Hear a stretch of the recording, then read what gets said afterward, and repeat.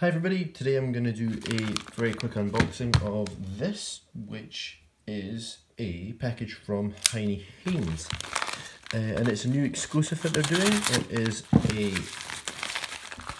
CRKT Pilar, but a UK legal version. I'll try and hide my address and stuff there, get that out of the way. Yeah, so this is the box. The CRKT Pilar gets pronounced differently everywhere. I'm going to call it the Pillar because that's what it is to me. This particular version is a non-locking version. The standard one is, of course, a locking knife. And the reason I have this here today is as soon as I saw this on Heinnie Haynes' website, I thought it just seemed like an utterly fantastic idea. In my opinion, this knife design is perfect looking so far for a UK legal carry, something to kind of similar class to the UK PK, similar size, and of course non-locking. And that's what's special about the Heinnie Haynes version. So, let's have a look. It is unfortunately bright red, which is just something that you have to live with Heinnie Haynes exclusives, but there you go, I have to admit, it's a nicer looking red in person than it is on videos and things.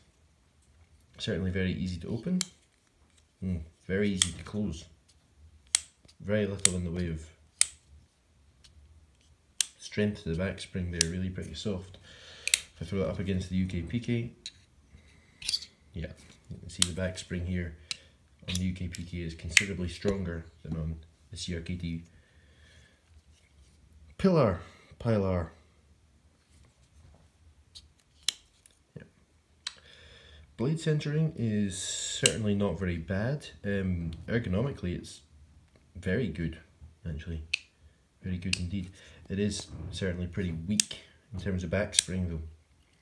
The edge seems pretty good, factory edge.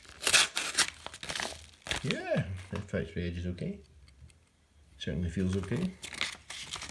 Can I do anything here without showing my address or anything? Yeah, there we go. Yes. Pretty pleasant factory edge. Slightly thinner than I expected. Let's have a look at how it is in the pocket.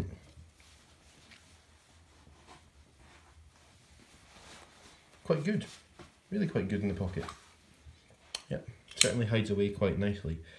So let's have a look at some sizes. There it is against the UK PK. You can see it's considerably shorter overall and has a well, not a huge amount shorter on the cutting edge, but certainly is notably shorter. I don't know why you compare it to something like this, but here we go. It's terrible, let's try that again. There we go. Ontario Rat Model 1. It's quite a common knife, and an Opinel number 8. Another very common knife. Yeah, so it's certainly very compact.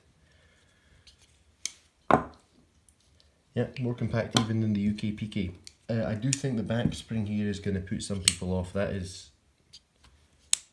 a very soft back spring. However, it's not something that's going to bug me hugely, because one of the reasons I thought this would be such a great slip joint knife is it has the big finger troil here. So the blade can't close on your finger because you're holding it open when you're using it. And if you were choked back for some reason, yeah, the edge wouldn't really get you if it did close and you were holding it back here. However, it is quite clearly designed to be held choked up like this. That gives me a full 4-finger grip on it.